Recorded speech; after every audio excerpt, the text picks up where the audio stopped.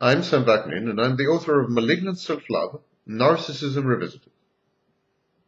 The narcissist is convinced that he possesses an unerring sense of rhythm until his wife tells him that he has none. He thinks that his comments, observations, and insights are original and pithy until he discovers that he is numbingly verbose, repetitive, and coarse.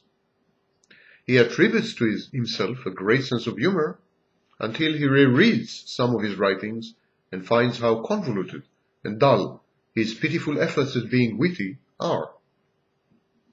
In his mind, the narcissist's prose is arabesque and lucid and incisive, but he often learns that it is not. This utter lack of self-awareness is typical of the narcissist. He is intimate only with his false self, and the false self is constructed meticulously from years of lying and deceit. The narcissist's true self is stashed, dilapidated and dysfunctional in the furthest recesses of the narcissist's mind. The false self is omnipotent, all-powerful, omniscient, all-knowing, omnipresent, everywhere, creative, genius, irresistible, perfect, brilliant, and glowing. But this is the false self. The narcissist often is none of these things.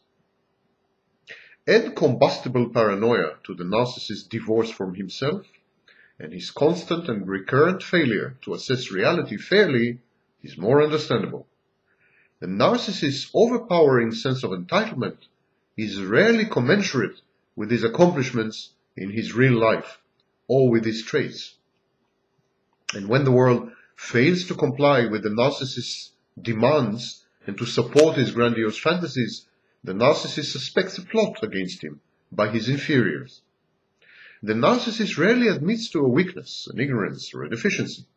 He filters out information to the contrary. It's a cognitive impairment with serious consequences.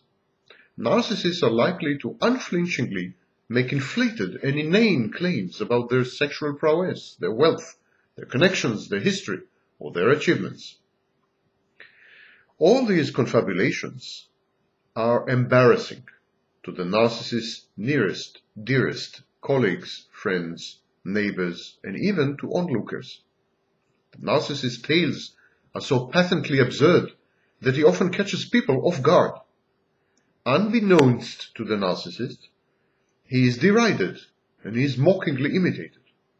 He fast makes a nuisance and an imposition of himself in every company.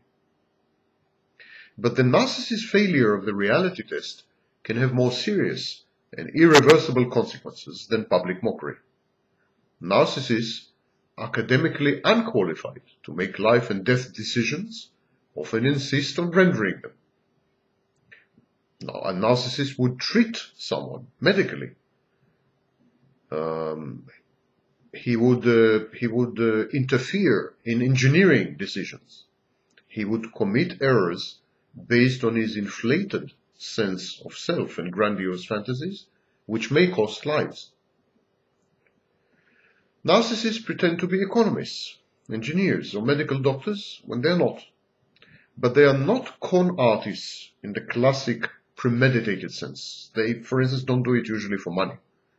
They firmly believe that though self-taught, self-educated, and autodidacts, they are more qualified than even the properly accredited sort. Narcissists believe in magic and in fantasy. They are no longer with us, in effect.